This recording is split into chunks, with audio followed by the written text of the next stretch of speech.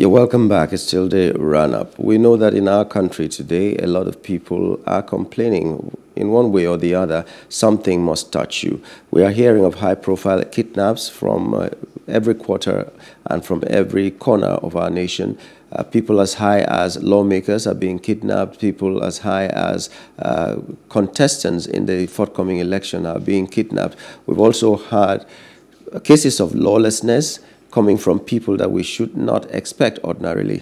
We just heard a story about the wife of a DSS Director General ordering the arrest of a candidate of the new Nigeria People's Party in one of the states here in the country. Why? Because the convoy of the candidate obstructed her own movement, so she ordered the arrest of the candidate of that party. And we've seen people riding motorcycles and cars with plate numbers that are only carrying brother of this local government chairman of a particular party. We've seen very funny things here happening, but we are most disturbed about what is happening in the economy and security, because that is where we all hang our livelihood. If the economy is bad, you don't need an expert to talk to you about it. If security is not there, you don't need an expert to tell you that your life is not safe. But right now, we are also concerned by the fact that President Muhammadu Buhari last week assented to the 21.83 trillion 2023 appropriation bill. He signed it into law, and that is his last as the president. The president had in the fiscal document proposed an annual budget of 20.51 trillion naira for 2023, showing a 19.8% increase from 17.13 trillion naira approved for 2022, including the supplementary budget. And we wonder why every year the budget has to go up. So there are things that have to come into the polity and things that are supposed to be repeated, so to speak, because sometimes when we do our budgets as personal people, as private individuals in our homes, maybe one year it will be very tedious, it will be very consuming of our finances and all that, but when we get some things settled, the next year we budget less for less things that we need. But it's not the case in the national life. We will have to get closer to where they eat the porridge to understand how it really smells. The president said the aggregated expenditure of 21.83 trillion naira was an increase of 1.32 trillion naira over the initial executive proposal of a total expenditure of 20.51 trillion naira. Just recently, the Debt Management Office, DMO, said Nigeria's total debt stock would hit 77 trillion in May 2023.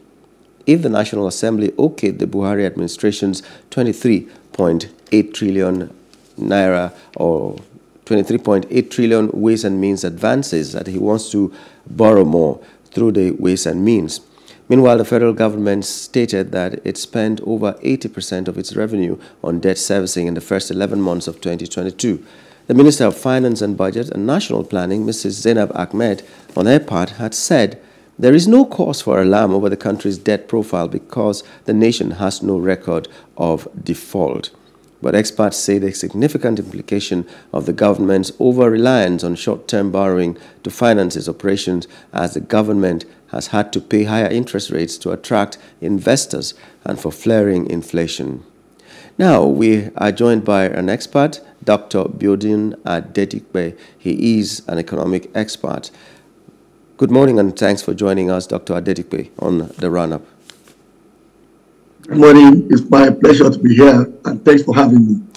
Okay, this budget, it went in as slightly above 20 trillion, and the National Assembly jacked it up to more than what the executive arm sent to the legislature. But now it has been accented. Let's begin with the fact that it seems as if the budget was passed in a hurried manner, because if the president saw some things within the budget that he talked about, he complained about, and said some committees will be set up and people will look into it and then they see what they can correct. Why was there need to hasten to pass this budget in the first place, in your opinion? Well, thank you very much for that. I will take it from the perspective of having been privileged to interrogate this space for well over 40 years now. And one grew up as a professional in this space, seeing an era in Nigeria where government budgets were signed into law at the beginning of the year. In fact, traditionally, on the 1st of January every year, the budget of the federal government of Nigeria was always out. And within that same week, and usually the finance minister will do the breakdown at an international press conference. That was the pattern. So, but over the years, when we began this democratic dispensation, we departed from that. So that also began to affect the planning cycle in the private sector, because we got to a point where it was so bad that the budget was signed into law in May of the year of its operation, in which case we now had to rely on what was approved in the preceding year's budget as a guide to spending, and now begin to talk about the implementation of the current year in May. So for me, correcting that and bringing it back to January is a plus, all right? Now, talking about reconciliation, typically, anytime it comes to finances, there is always the need to reconcile issues and items. So for me, the interpretation is a choice between whether to sign the budget into law right now or to delay signing of the bill and making it an act, and now insisting that until we reconcile all the items of differences between what the executive presented and what the lawmakers brought in as amendments. So if we have to wait for that, then we lose the opportunity of having a budget given to all of Nigerians and our stakeholders so that we can also plan accordingly. And this is in context, very important. If you take our GDP and aggregate all government expenditures, that is federal, state, and local, throughout the country, assuming even their budget, they're able to implement 100%. All governments taken together in Nigeria will just be about 10% of our GDP, which means until we have the policy statement, which the budget represents, the remaining 90% of the economy cannot make any clear commitment and plans in terms of going forward. So for me, it's a wise decision to sign it, because we now know that beyond the fiscal operation, that is revenue generation and expenditure plans, there are also what we call commercial policies in that budget. And of course, these also have heavy implications for business. So for me, it's a plus that it was signed into law. It's an act, so we know what those policies are. So what people talk more about is government spending vis-a-vis revenue, whereas the budget is a lot more than that. It has also the trade and exchange component, and it has the, what I would call the policies, tariff policies that come in there as well. So those three components make up the budget. But people often emphasize the spending and revenue generation. So for me, that is the advantage of signing it and then talking about reconciliation later. Oh, okay, but I don't seem to understand, and it's not far-fetched. The budget, what's the marked advantage of signing the budget in January? Because a fiscal year doesn't have to follow the Gregorian calendar, for instance. It's just like a school year that starts in December and you begin to count. In Nigeria, for instance, a political year, if you allow me, begins in May. So why must we sign a budget in January? What advantage does it bring to our economy by signing it in January? And especially like this one, that things still needed to be reconciled, but they were not, and they signed it. What advantage are we having? Now, I'm a business strategist, and I've been in that space for over 33 years. In fact, 34 years counting now as a business strategist. When you design strategy for businesses, we need to understand this, that without a clear direction of government policy, you can't firmly plan strategy for any business. All right? And like I said, don't forget that fiscal operations talks about how do we generate revenue from where? And then what does government want to spend on? That is just one plank of the budget every year. There are two other planks that relate to tariff structure. Tariff structure, we talk about custom duties, excise duties, and the rest of them. Then, of course, we have trade and exchange, which relates to your monetary policy. They make up the entire plan of the year that are made up, that make up the budget.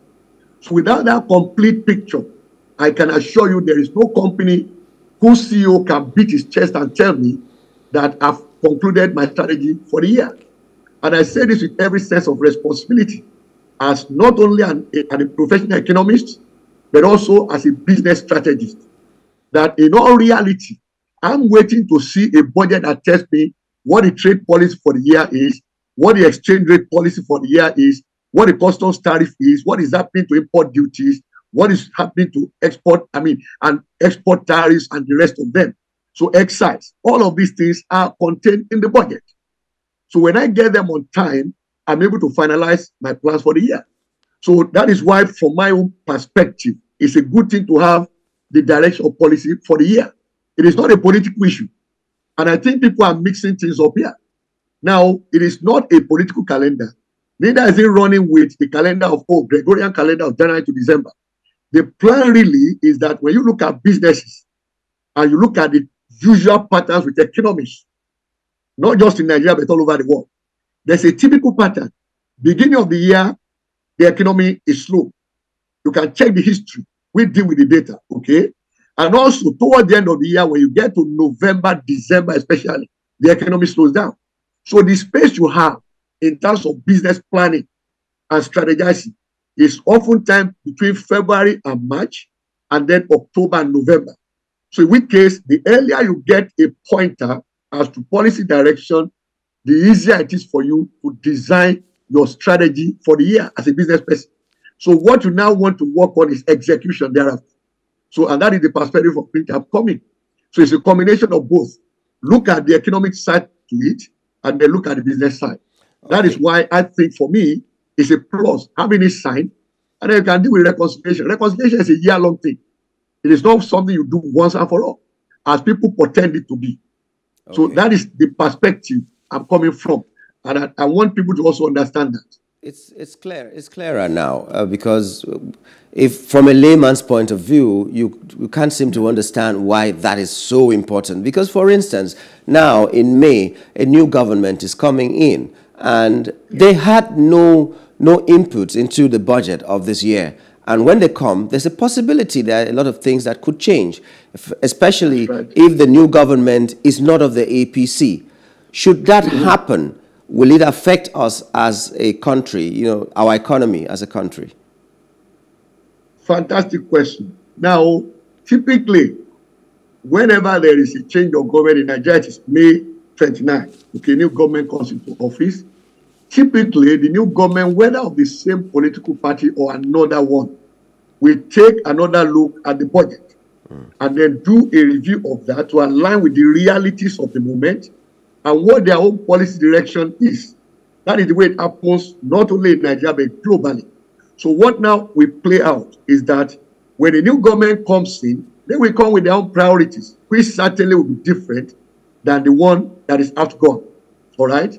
So naturally, they will have to do a review of the budget inherited. It happened in 2007 between Obasanjo and Yar'Adua. I was involved in that conversation, though not a member of the cabinet, okay?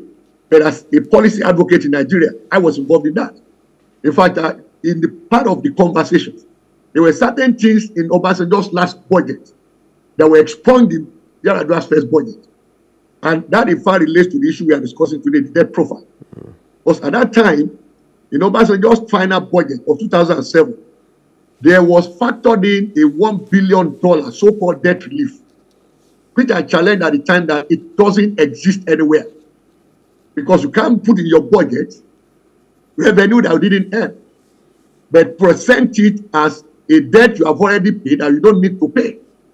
That is what we call dubious analysis. So, but 2008 budget, you can fact check this. That element was removed by Yar'Adua's government. So it is nothing new, even though they were in the same political party. So every government comes into office with its own priorities, and then naturally, we have to make some amendments to the inherited budget. That's the way it goes all over the world.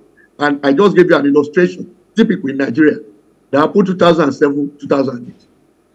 Okay, I know that our major focus today is debt profile, but before we go into what a lot of Nigerians feel is spelling doom for us, we still need to clear some things about the budget. Now, you've had a privilege to look at this document for 2023, what has been budgeted and how it has been budgeted and all that, and the problems of Nigerians tied to the inflation rate that is, you know, it's skyrocketing. Inflation rates, we're operating in about 2 digits, which is not good enough for us. Now, having looked at this document, how confident are you that the 2023 as a year, as fiscal year, will fight the issue of inflation?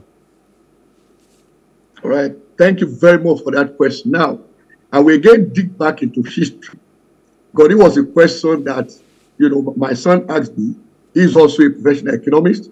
We had a conversation. I said the highest inflation rate ever in Nigeria happened in 1995, and that was 72% inflation rate. So the young man asked me, say, hey, if you know this history, what did Nigerians do at that time that now brought inflation down eventually to single digits? I told him a very good question, and that is what I asked myself today. What are the drivers of inflation in Nigeria? The major driver still remains food inflation, which means the core, actually, you might find, is already decelerating. The food inflation is still rising. So the question is why?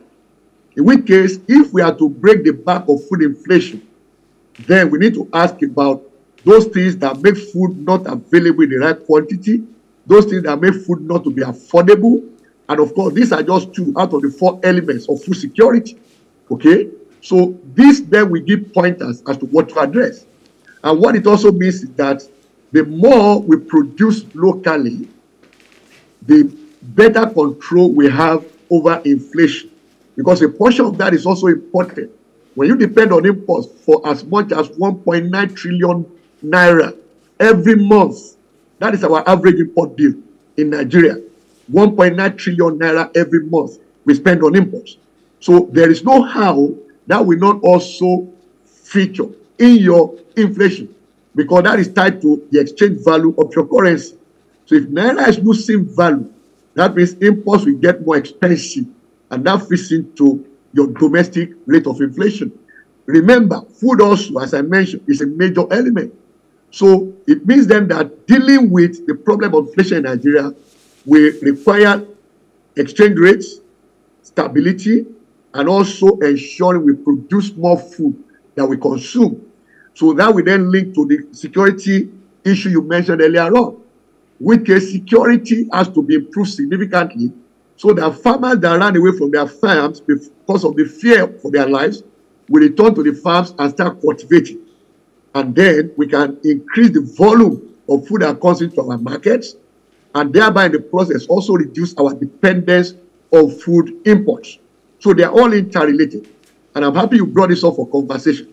So that will give a pointer as to what we expect the incoming government to do and focus on.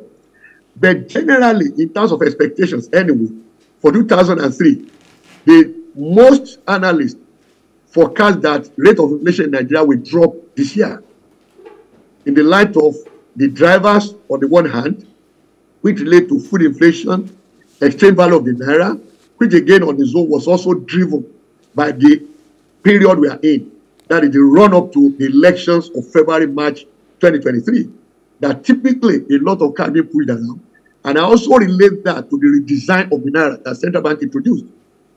Okay, we seem to have lost the audio of Dr. Adedipe there, but he's been talking to us about the budget. Our main discussion today is about the debt profile, but we need to just loosen some knots here and there as regards the budget, how it was done, and what hopes Nigerians could have for 2023 because of this budget. It is the highest that we've had because every year it keeps increasing, which means our problems are multiplying, but I'm sure that the solutions also are multiplying. I'm hoping that way.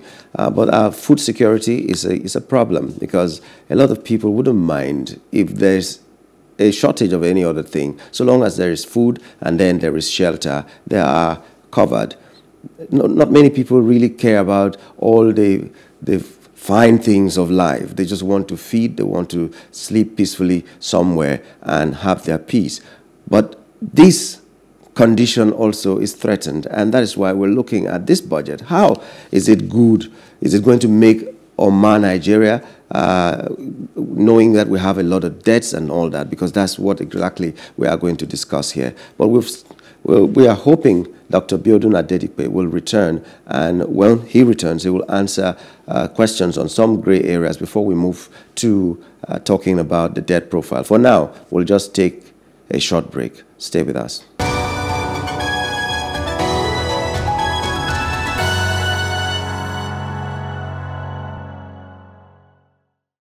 You're welcome back. It's still the run-up, and we today are focusing on the debt profile of Nigeria. But before we go deep into that, we needed to find out some things about the budget and the prospects that budget hold for Nigeria. Before the break, Dr. Biodun Adedipe, economic consultant, was talking with us and giving more light to some of these things. And Doctor, I'd like to return to you, because even though the question was not the approach that the government should take, you started pointing out some of the things that need to be done. We'd like to just still talk about that, because making a pronouncement that this is the budget, making provisions that inside the budget is one thing, but the strategy to implement this budget is yet another thing. So I would like to know, if you were to advise the government, what strategies should be put in place to make sure that the implementation of this budget is for the good of Nigerians and they will get close to 100%, if not 100%, implementing this budget? Excellent. Now, when it comes to execution, there are two important things you must do. First is defining very clearly your priorities. That talks to sequencing, because you have in there in the budget a list of things you want to do. So sequencing is very critical, because getting some things done will enable and empower you to do some other things. So we therefore talk about the components of that budget being properly sequenced. The second critical thing is what in the private sector we call performance management.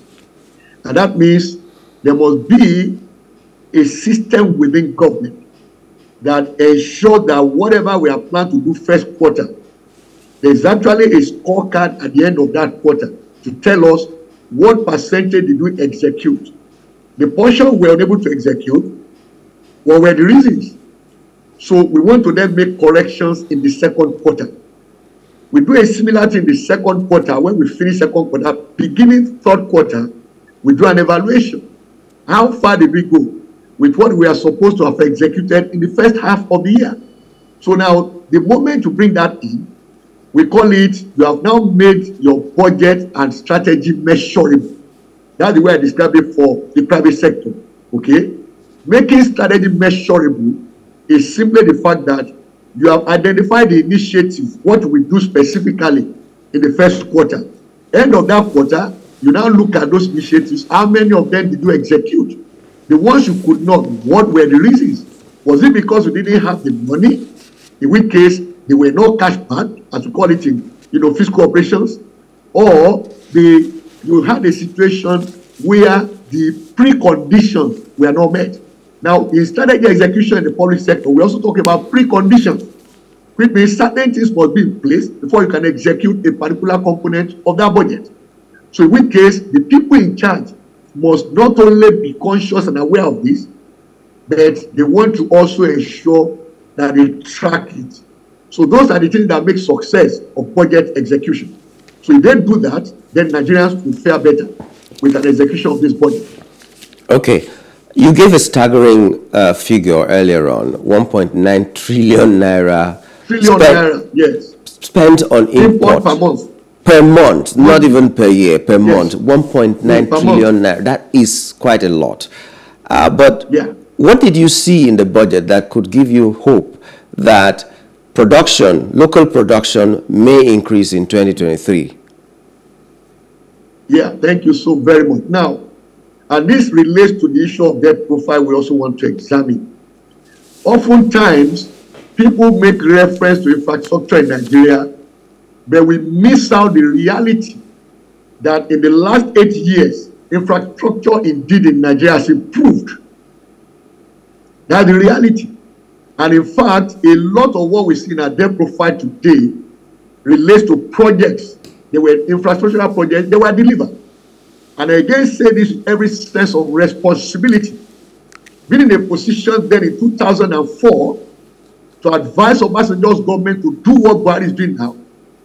And he received advice from the World Bank that if he invested out of our foreign reserves then in infrastructure, that will trigger inflationary pressures. And I made it very clear at the time that when you have your external reserves at greater than 20 months import cover of your import bills, whatever is above that, you can take a portion of it to develop infrastructure. But that was the advice of the World Bank to him in 2004.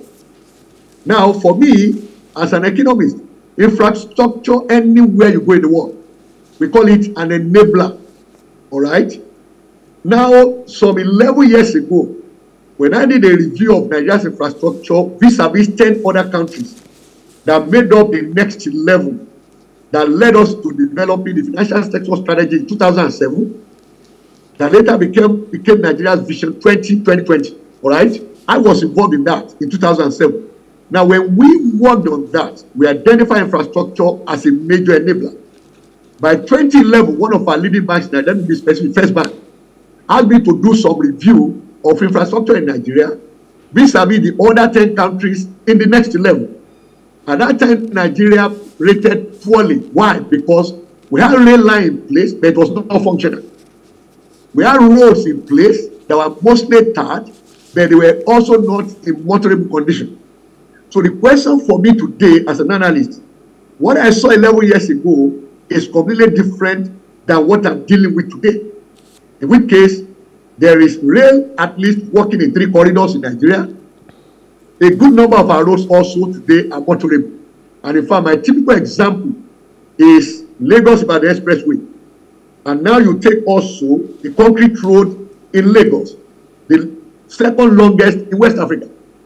So all of these are developments that happen as a result of the focus on infrastructure. I've been to Bonny Island as a consultant many, many times in the past. Way back to 2003, let me say. Okay? And each time I went, it was on the waters, in boats. Now, a bridge and road is linking Port Harcourt to Bonny Island. That's a major infrastructural improvement. So when I look at all those, and I tell myself that, look, I sat briefly in the government for 3 months in 2011 as an advisor to the president of Nigeria at the time. Okay? And I recall that there was a particular notorious bridge that different governments over the years had mentioned in their budget. And that is the Oweto local bridge. That bridge is done right now as we are speaking. Okay? So for me, therefore, when I look at different issues over time that I've been privileged to interrogate and also advocate policies over the last 40 years, by all means, Nigeria's infrastructure position today is better than where we were 10 years ago.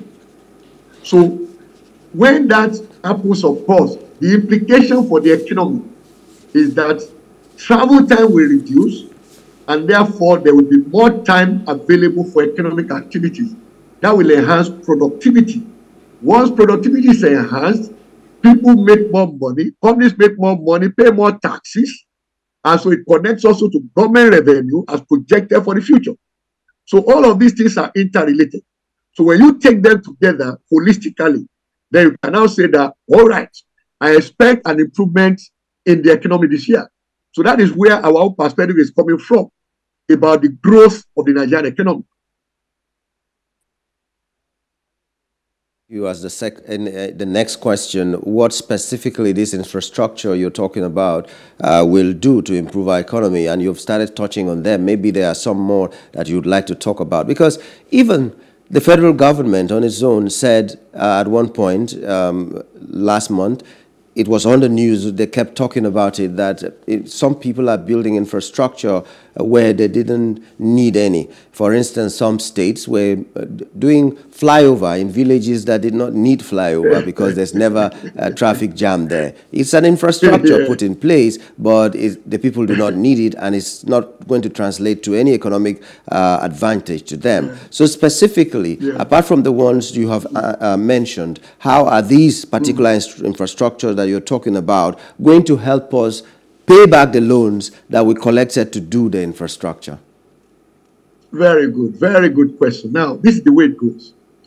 Now, when you look at infrastructure globally, that is across different countries around the world, in my research, I discovered something, that the debt profile of companies vis-a-vis the quality and state of infrastructure, there's a nexus of 67%.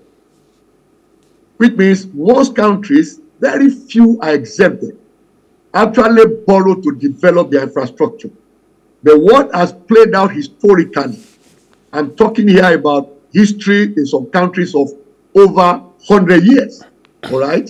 Now, where you now find that as infrastructure improves, the economy expands, government revenue also grows, and so they have the capacity to repay the loan. Now, where the challenges for me in Nigeria is this: we are not generating sufficient revenue from the infrastructure delivered to be able to repay those loans. That's an area I believe the incoming government will have to look at. Yes, it means basically that if the debt is serviced long term, yes, you have a long time period of time to repay, which is something we are very much interested in as analysts. Now, that is on the one hand. But the issue is the revenue to repay the loan. Where will that come from? There can be a disconnect between infrastructure being delivered newly and the revenue you are generating. I've had comments, for example, about the second Niger Bridge. And there are some, let me say stakeholders, advocating that there should be no toll on the second Niger Bridge. That is an aberration when it comes to infrastructure delivery. And people also must be more develop what I call a world view. The world view will take you, for example, to China.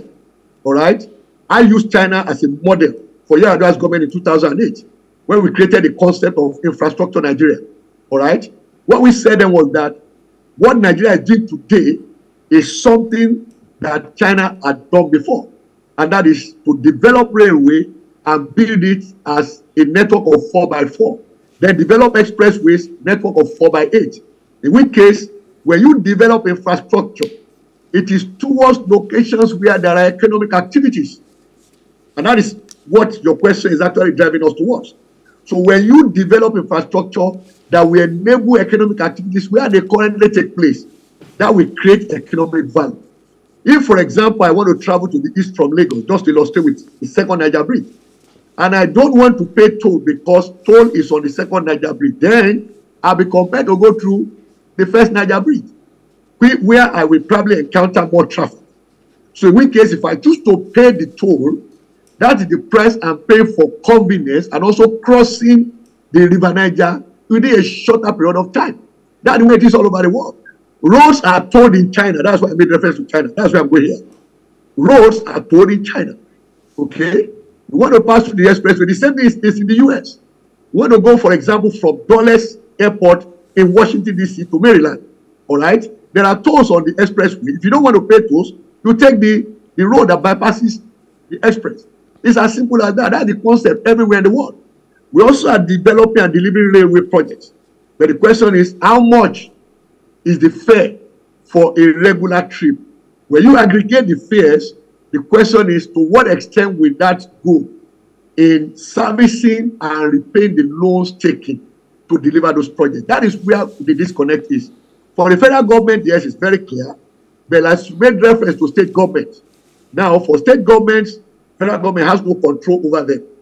They choose to do what they want to do, either for popularizing purposes or for any other purpose of probably delivering a project from where they can get some, extras, fund some other activities, whatever. But the point is this: we face federal government here because their own jurisdiction is national. So any project delivered that will bring improvement in productivity, how do they also, within the context of those that use those, infrastructure, also generate revenue enough to repay the loan over a defined period of time? In fact, that's the whole essence of public-private partnership, where private partners are involved. So these are the issues that we have to again interrogate. Probably Buhari's administration will not do that within the remaining 4.5 months they have in office. Possibly the next government will have to consider that. So we have people now have to pay economic value and not see those projects that cost so much as social projects. So they are economic, not social. Okay. All right. Well, if it's education is social in nature. Health is social. Dr. Adedipe, economic infrastructure. Dr. Adedipe, just a moment. Yes. I'm concerned about the people who will have to pay the tax that will make the government to repay the loans. For instance, the ASU president just said that education loan should be increased from 3% to education tax rather from 2.5% to 10%. And financial experts came out to say that it is very wrong. The timing is wrong, and that increase has just been done. And that when you put all the tax that companies pay together, you go from one tax to the other. At the end of the day, you find out that companies are paying up to about 65%. Correct. Yeah. So if the companies are paying this much, individuals get to pay this much and all that, do you think the economic situation is favoring even individuals or corporate bodies enough to tax them even more because of the infrastructure they are enjoying? Well, it's not about taxing them more. It's about if you have to run, I will give a live illustration. If you go to Frankfurt in Germany today, the rail line within Frankfurt City was constructed several decades ago. I was made to understand that the loan taken to construct that railway is still being paid. All right? So now, it means projects of that nature, usually the loan you take to deliver them is over a long period of time. Now, the challenge I see with Nigeria is this. We look at any money we are owing as something we need to pay immediately. It's not so anywhere. And that is why people like me challenge Obasanjo's administration about the so-called debt relief that is not done for any country anywhere in the world. It was a big aberration. But must we copy everything? Must we copy everything? Because, for instance, some people are saying we are selling our soul, as it were, to the Chinese, who are now trying to build police stations and all that in our country and owning some of the infrastructure in our country. So is it good for us? I dismiss that interpretation. You know why? Because the loans we are taking from the Chinese are cheaper than the loans we took from the Paris debt club. I mean, I've interrogated that space in the 1990s, okay? So the loans are cheaper, they are longer tenor. So the critical thing for us is this. Are we using the money to deliver what we intended to? Give you another illustration. Aviation in Nigeria, go to our airport terminals. What we have today in Nigeria, not what we had for 5, 6, 7 years ago. Rain had beaten me in Port Harcourt before that canopy, at Port Harcourt Airport. Today they have a terminal building. So now that is geopolitics. And we must also recognize this, that when it comes to economics, it is your interest that should be primary, not the interest of the other party. Nigeria is not selling its soul to China in any way. If I will get infrastructure delivered by a country next door to me in Nigeria, I will go get them to deliver it, because that's the problem I have today. So I won't go by the sentiment of alignment with one person or the other. And that is the problem Nigeria has since independence. Okay? I've had occasions to be invited by foreign governments to analyze our economy since 1960 till date. Okay? Talking about the issues we have. That has been a major problem of our government here. Because we always think about alignment. Instead of, like you rightly said, instead of looking at ourselves and developing what works for us rather than copying from others. Even when we copy, We copy poorly, we paste poorly. So that is where our real problem is. For me, it's about we have infrastructure deficit. How do we fill it? Okay. If I get cheap loans from China, longer tenor, it's good for me. Yeah, doctor, because the time is running out. Let's cover some more things. My concerns. I know that the train of thought is good, but you said when you build infrastructure towards your source of income, as it were. I don't remember the exact words you used, but infrastructure towards where you make money. And then I come and see the railways and the roads that have been done in this administration, and I get worried that, for instance, there's no rail that directly leads to the port, so much so that we don't even need the tankers that have been blocking the Apapa road, for instance. And then we're talking about building infrastructure. So why was there need to build infrastructure, but without taking it to where we can evacuate the goods, make our economy faster and better, and grow astronomically? We're just building infrastructure. And then another thing is Ajaokuta Steel Complex that has taken like 40 years and it has not been completed, which would have generated a lot of things for us and make the economic revolution or industrial revolution in Nigeria complete.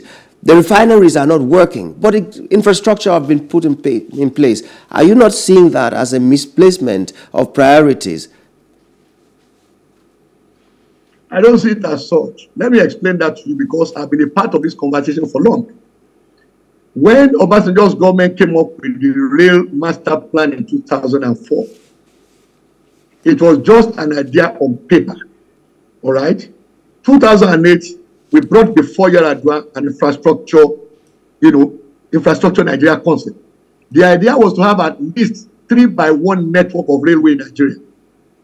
And the idea was rehabilitate the existing lines from Lagos to Kano, rehabilitate Port Harcourt to Maiduguri, they meet in Kaduna, then also create a third line from Kaduna to Warri. In which case, we have Warri, Itape, we pass through Ajaokuta and then to Abuja, then Kaduna. So you have 3 lines running north to south. And then you have to take a line that runs west to east.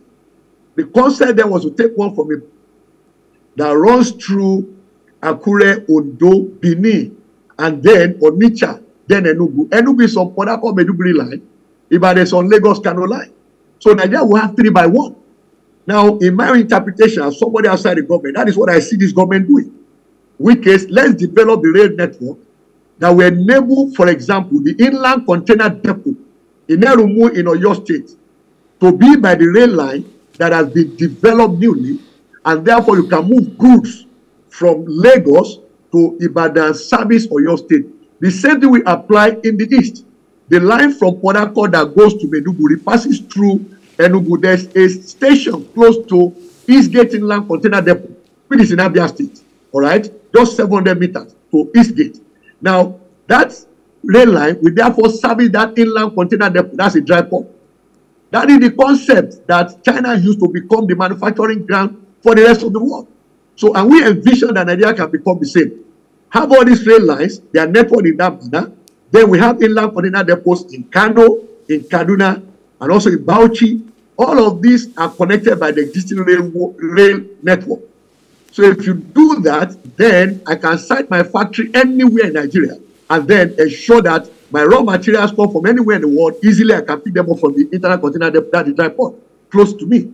Equally, when I produce for export in the same manner, get it to the inland container depot, it gets on the rail line down to Lagos, Port Harcourt, or Warri, as the case may be, and the goods can be shipped out.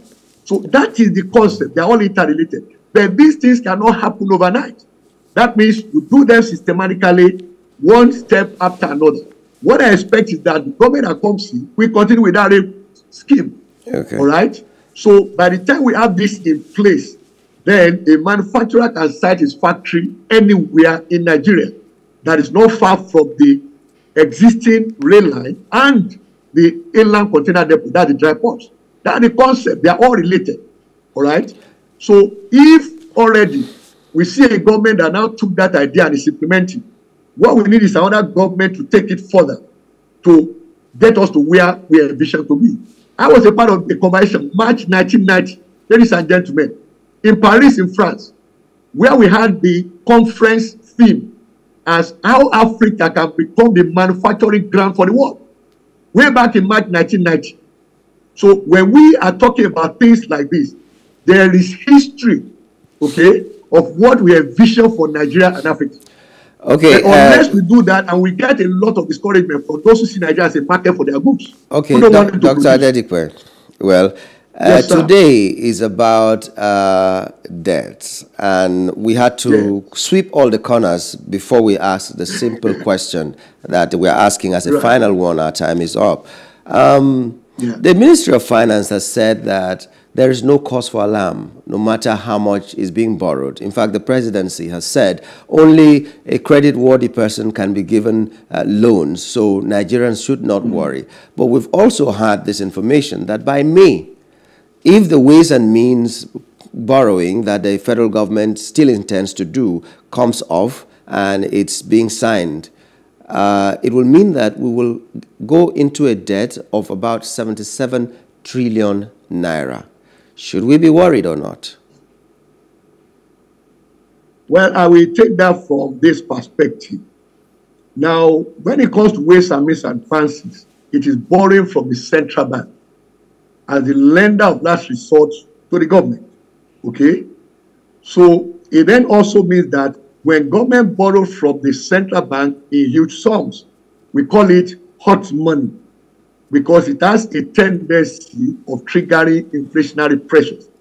That is of concern, that is worrisome to any economic analyst. So what that also points to is to ask ourselves the question, and I'm addressing this to the government itself, what is the cost of governance? Why is it high and why is it rising? And there's a whole lot of things we can do that can help us reduce the cost of governance. So in my own estimation, the outgoing government or the administration might not have the courage to do that, because it takes courage to deal with the cost of governance in Nigeria. But the incoming government will have that opportunity to deal with that within the first 6 months of coming to office, at least before this year elapses. And what we have said repeatedly over the years, I served in the presidential committee to look at this issue way back in 2010, 2011. All right? We made some recommendations to Nigeria's president, then President Jonathan. So we also have the Oronsai report, the Oronsai committee's report. Let Nigeria go back to those two reports and see specific recommendations made to reduce the cost of governance. If we do that, then the government will not need to borrow hot money from central bank to deal with its recurrent expenditure. But that is what is playing out here. Okay. So if we are able to deal with that, then we wouldn't need to borrow so much, and also borrow in such manner that can trigger more inflation. That's the real challenge there. But if government borrows to deliver infrastructure, Nigerians and stakeholders, I am all for it. If we borrow to deliver infrastructure, I'm all for that. Okay? Because that's a major thing that enables economic activities. So that's my view about that. Yes, Buhari's government may not have the courage to deal with that right now. But the strong message we should repeatedly put across to whoever is taking office after him is that that issue must be addressed frontally, cost of governance. Okay, Dr. Adedipe, it's been a very enlightening run with you this morning, and we'd like to thank you so much for coming on the show to enlighten us on matters that ordinarily were breaking our hearts. We've had so much courage by talking to you, but whatever needs to be done, I'm sure the Nigerians who are listening will have to take the reins of leadership themselves, because leadership or governance depends on how the people are actively involved in it. Thank you so much for coming on the show this morning. Thank you for having me, and do enjoy the rest of your day. Okay, we've been talking with Dr. Biodun Adedipe, an economic consultant. He is the founder and chief consultant at BAA Consult. And we've been talking about the debt profile of Nigeria, but we dealt even more on the budget of Nigeria, because everything hangs on that. How are we going to grow or otherwise because of that budget? And should we be alarmed or not? Those are the things we were discussing. You can also join the conversation and follow us on our social media platforms everywhere. For now, we'll take a break for the news. Stay with us.